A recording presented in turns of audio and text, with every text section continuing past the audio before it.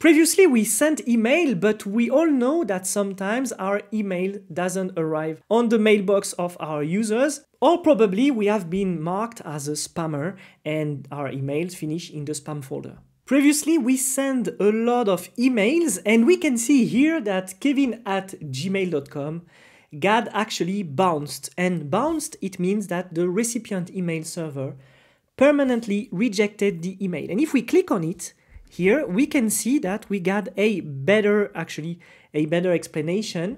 It's permanent. So let's look at it quickly. Resend has suppressed sending to this address because it is on the account level suppression list. This does not count toward your bounce rate metric.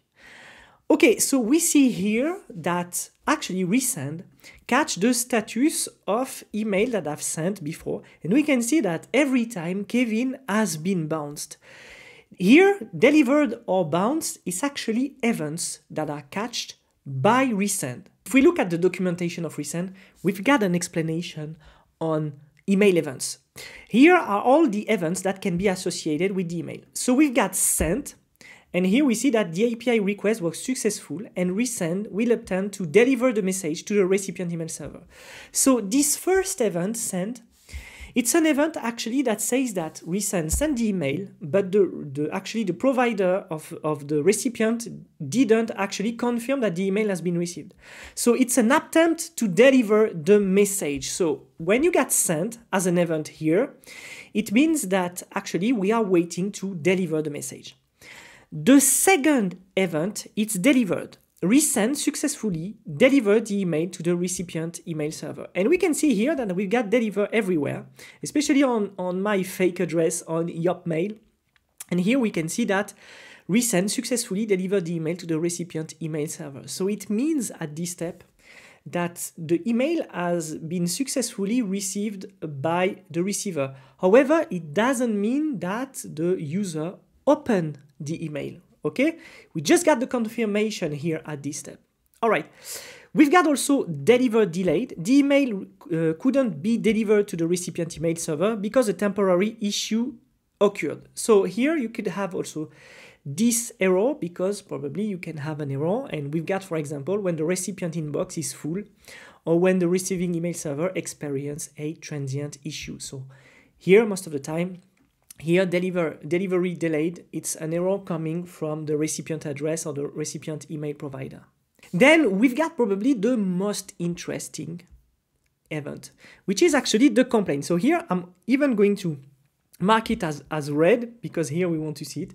Complaint, the email was successfully delivered to the recipient's email server, but the recipient marked it as spam. Let's give an example. I've got this email right now, and up here on Gmail and on every email provider, people can report email as spam. And when you report an email as spam, basically your rate will be downgraded actually. And this is really bad because later your email address here that we can change often because we saw previously with our from option, we can change our email when we own the domain. Here, this address will be downgraded and with time, it will finish actually on the spams. So if I go here on the spams here, we will get some trouble in the future because all our email will finish on spams. And this is something we want to avoid. A video is coming to avoid that our emails are going to end on spam. So complaint is really interesting because with complaint, we can actually identify that the email that we send are actually not really welcome by the recipient. And it can help us to improve the emails that we want to send in many ways. It can be the content, it can be the new address or whatever. We're going to see that probably later. And the last event here that we can have here is bounced. And let's come back, if we come back to our, not to our overview, but to the emails, we see here that kevin@gmail.com is actually bounced. So what does it mean? Bounced, it means that the recipient email server permanently rejected the email. So in the case of kevin@gmail.com, we can see here that actually Gmail so Google Mail, permanently rejected the email for some reason. Let's talk quickly about this specific here event, which is complaint, and let's talk about why my emails are going to spam. I just wrote this quick text here with some help. I've been looking on the web and also using a bit ChatGPT, I have to admit. But let's look at this quickly together. Emails can end up in a spam folder for various reasons. Here's a bullet point list with short explanation for some common factors. So the first reason would be that your email has poor email content. Emails with spammy or suspicious content are more likely to be filtered. So here we can give an example.